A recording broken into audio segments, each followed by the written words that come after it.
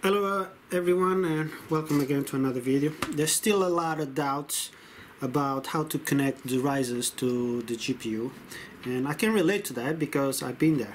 And when we get the riser, sometimes they come with a SATA connector like this one, and you can use that with low power GPUs, that's fine, but we usually advise against it.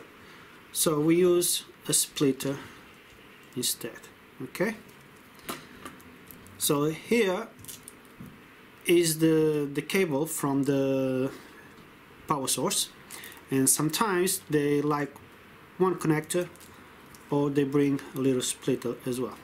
That's because some GPUs have two connectors. So first thing, connect my splitter to my GPU like so. Done. Second thing, connect splitter to GPU.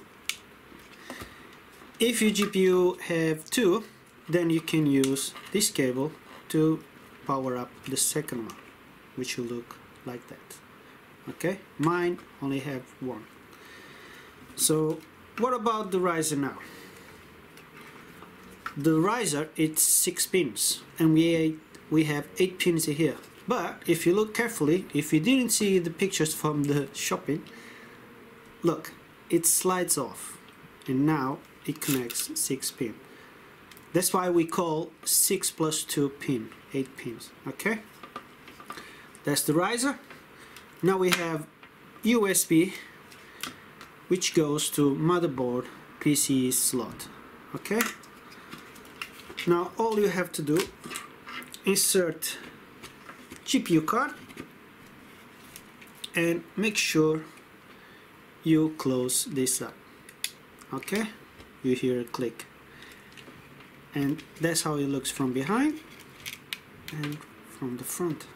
I hope this video helped you guys to connect. If you have any more doubts, join us on the Discord and we'll try to get you through.